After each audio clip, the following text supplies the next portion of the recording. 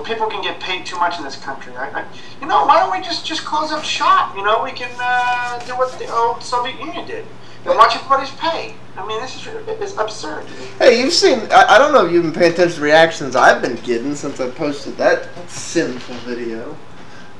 No. Oh, I love the one where you said you were the 1%. I am the one. Technically, I am the 1%, given some of the tax returns I've signed. That was fantastic.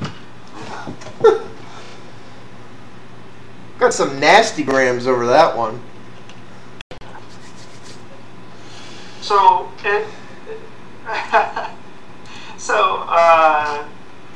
God, whatever. Wall Street bankers and their outrageous pay and auditing ethics, right? Oh Lord. The money is actually in the stock market. All that bailout money is in the stock market. All right. That's why it's artificially high. Shh. Stock market. The stock market's artificially high for a lot of reasons right now. You can't say anything about that. That's the whole point of quantitative easing. You remember? Okay, we had the stimulus, and we did all that other crap. The whole point of quantitative easing was to take the incentive away from the bank, investing in more stable investments versus a loan out to what I guess the workforce, right? Because the workforce is very shaky. People are foreclosing. It's not the rate of return is not as guaranteed as saying what the banks were originally doing and going into bonds and all that stuff. Quantitative easing 1, okay, absorb the toxic assets, and then quantitative easing 2, try to lower the demand of bonds to get the banks. You know, if you take away let's say if the banks are investing in A and you make A less attractive for the banks to invest in, that's essentially what quantitative easing was doing. But it didn't work, so they just moved it to the stock market because they don't feel safe in loaning money in. You know, the reality is, the more. And why should they? Yeah, I'm gonna say though. That's why you charge interest. The more rigged the deck is, I mean, if we're gonna rig the deck for no risk, money should be free. Money for nothing and chicks for free. That's. Well, all those people that are protesting, show me what equity you have for someone to actually invest in you. What is your equity? You know, what? So far from what I've seen, from like a lot of the protesters, there was a bunch of free love. I heard cases of disease and lice, just messing up the entire area. There was fecal matter problems. Okay, yeah, that's great equity to invest in. It's ridiculous. And then I love how everybody praises Apple products when Steve Jobs is the absolute opposite. He was totally about being a capitalist in the business sense. But yet, the Apple products, see, Apple's a good company because they're producing this and this. Right. I'm laughing at the fact that so many of the Occupy people have Macs. And no, you're ostensibly paying a larger profit margin, i.e., Apple does so well in what they call the profit market share. I don't know, man. People have just lost sight. They're upset, and this is a backlash. What I love the engineer with the what was it? Oh God, he was showing the tax rate in the 1950s being so high, and it was laughable. My wife works in taxes. There were so many loopholes back then that the tax code has expanded because if you want to create an incentive, because the whole tax code is written to incentivize and de-incentivize someone, and once a loophole's found, then they make other laws, but because they don't want some to go through, but block out a certain extent, it makes 20 other different codes just to adjust for one loophole. I said that in the back and forth that it was at least going on in the comments. That's really one of my few problems with the app. And the engineer contradicted himself in that in the video. It was funny. He goes, He goes, yeah, this was a tax rate, even though most people didn't pay this much. Well, no, that's the thing. Our tax is. That's the thing. I cannot count how many times, and it drives me nuts. Somebody compares the effective tax rate of a higher tax bracket against their actual tax rate, ignoring the fact that their effective rate is lower too. And I'm just like, wait a minute.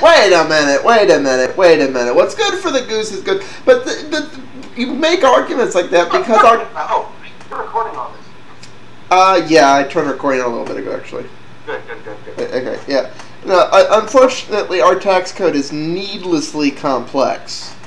Yeah, because like I said, we create incentives and then try to de-incentivize something by creating a code or closing a loophole based upon the objective of that specific code, whether you can have a deduction or not.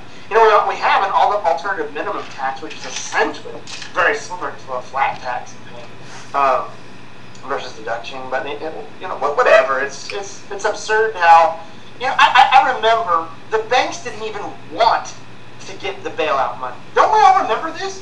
The banks were saying, I don't want to have these, basically the government participating, having a say so. We don't want any of it, and just let the other banks fail. But no, first we have governmental laws that create basically a subprime lending. It doesn't even have to be your real estate, just subprime everything. For credit cards, for homes, people think, oh, it's just real estate. No, it was credit cards, it was homes, it was cars, any type of lending. It was seen as unfair because a bank typically wouldn't loan out money to somebody who is unstable and doesn't have as much collateral or equity in them to basically give them money alone.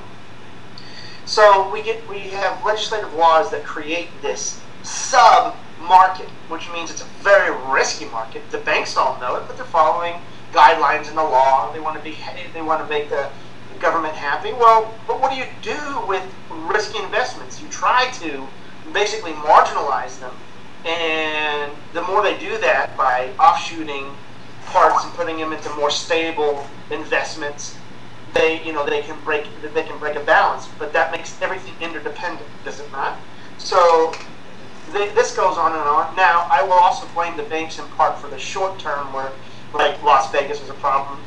In the UK, they had the same asset investment where they started to get greedy because there's so much diversification that was happening already from these subprime lending out. They could acquire fast returns by moving some of the investments around, and that I would say compounded the problem. So, but the banks that did that were ready to fail, were they not? Well, no, and that's the thing. And honestly, my personal opinion is it's not a bad thing when a bank fails. I know. Especially with them being FDIC insured and everything. Yeah. Now, granted, if all the banks fail, the FDIC insurance isn't worth the fake paper it's printed on. But all the banks won't fail. But I mean, that's like a mathematical anomaly. You know, that the thing that was happening though is the government intervened and forced mergers and literally forced toxic asset absorption, right? And they basically made the facts to the banks, and the banks had to do forced mergers that they didn't even want to do about. Oh, but the banks are the bad guys. So we have fundamentally a governmental problem. The problems that the banks created, they were ready to fail, but then the government also forced those mergers to happen so that toxic assets could be balanced, right? They tried to make money as cheap as possible by lowering rates. Then that was the Fed. Then they were doing stimulus, right? They were trying to inject the treasury, which is trying to cheapen currency even more. And the idea is that if it's so cheap, you can just throw it out and give it to whomever. Like if I give it to the small business, who cares? It's cheap enough that I can just give them some and give them some and no big deal. But the banks were worried because they knew collection time would start coming. You just can't wash out the toxic assets. Oh, and guess what? The government realizes, oh yeah, our plan was stupid. That's why we have to have quantitative easing. Okay, Mr. Banks, we're going to give you money and then absorb your toxic assets. Oh, okay, well, banks are okay, fine. we still have tons of cheap money where the collection, the calling point where it won't be cheap anymore is going to come back and bite us in the ass. So let's find some at least achievable returns. The economy still sucks. I don't trust most of these people, and why should I? They don't show any stability. Let's put them in some bonds. Oh, now the government goes again. Oh, you're not giving it out to the economy. Yeah, Mr. Government, it's not stable yet. When it stabilizes, we will lend it out. For now, we need to get a return. We obviously still haven't. Okay, you, Captain Economics, you're going to hate my stance on this, but my official stance is banks. And this is by nature of what a bank is. A bank really needs, especially with the regulation, the liquidity, and everything else, they need a sure bet. And by the time something is a sure bet, the bubble's ready to pop. And that's just the reality of the nature of... But for something more stable, right? Yeah. So quantitative easing 2 is about, fine, we're gonna lower the bond rates that where you guys are happy in doing, so that now it's less attractive for you. Now, since these are less attractive investments, give out to the economy. Banks are like, real sucks, guys. Move it to the stock market. Now, I know a lot of this because I write stock analysis programs, and you've been able to watch where the money goes. It's insane. Oh, but it's the banker's fault. No. It can't be the government creating stupid things and idiotic policies for things. Look, if you want to live in a world where everybody basically is, you basically institutionalize poverty and distribute assets into a means of total, which is not achievable, by the way. It's not even in communism, socialism, any examples is it really achievable. But I understand that they want to achieve this because it's unfair that a person A can have something more than a person B. It's just... Well, okay, you know what? Even in a communistic society, you wind up having capitalistic tendencies because all that changes is what's of value. It's the golden rule, right? You're not discussing economics if you can't understand the very reason why we have economics is because we have inequalities, raw material, to acquiring it, to producing it, to logistical distribution of it, and even to the very consumer who doesn't even consume it equally. So if none of it is equal... Oh, no, Bit. We're all equal. We're all the same. We're all identical. Yeah, the only thing you can guarantee is an equal opportunity. If someone has less than the other, so long as the opportunity exists for them to try to acquire more, great. I mean, that's the whole idea. If you want to get philosophical, then you need to find a way to make things marginalized to the point to where you have reduced the inequality. I would start with the consumers, and instead of starting with the raw material going back, and you can maybe get close, but you're going to use capitalism to do it. Essentially, look at technology and like where cell phones started, where many other products started, and once they become a commodity, essentially they're very marginalized. They become very easy to achieve by all income classes. Period. But it's funny that. You know what's so funny about that? What you just brought up there. I learned this in elementary school. I'm honestly wondering if this is taught in the school system anymore. But maybe it isn't taught anymore. But the reality is, part of what allowed the middle class to boom is in the late 1800s, early 1900s.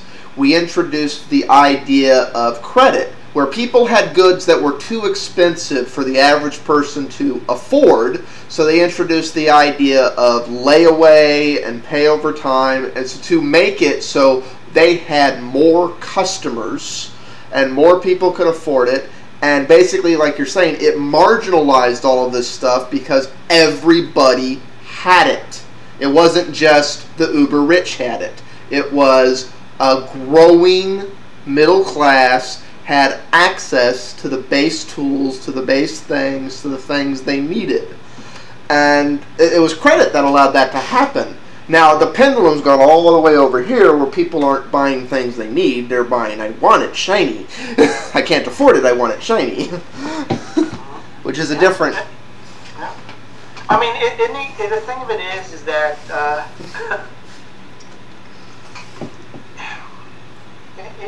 it's kind of like when we were debating with Jonathan. Yes, have a heart to help people, right? But it's so funny. Isn't it the same where you watch those nature shows and you have that heart to save that animal that's going to get eaten and all that, and we want to intervene? I must be missing that. Some people can understand and say, well, if we intervene, we do more harm than good. Why can't that translate into economics? When you intervene, you do more harm than good. And the other thing is the very poor that you are worried about right now will not be the poor next year. It's a constant cycle. Now, I guarantee you, if you go to or try to achieve that equal outcome, equal results-based economy, the poor of today will also be the poor of tomorrow. It will be the very same poor over and over and over again. There is no asset. There is no asset and wealth acquisition when it's not even your own property anymore. Private property is bad, man. It's the man keeping you down. You said I was Captain Economics. That means you were the one on Twitter that asked me that question. Oh my God! My secret identity has been revealed. I was like, that would call me Captain Economics. I was like, who is this guy? I was taking bets. I'm like, I bet he doesn't remember this is my Twitter. I didn't. Yeah, because you were asking me about the transaction tax. Yes, I did. I'm really hoping they don't steamroll that through. It's the last thing that's needed right now. Okay, so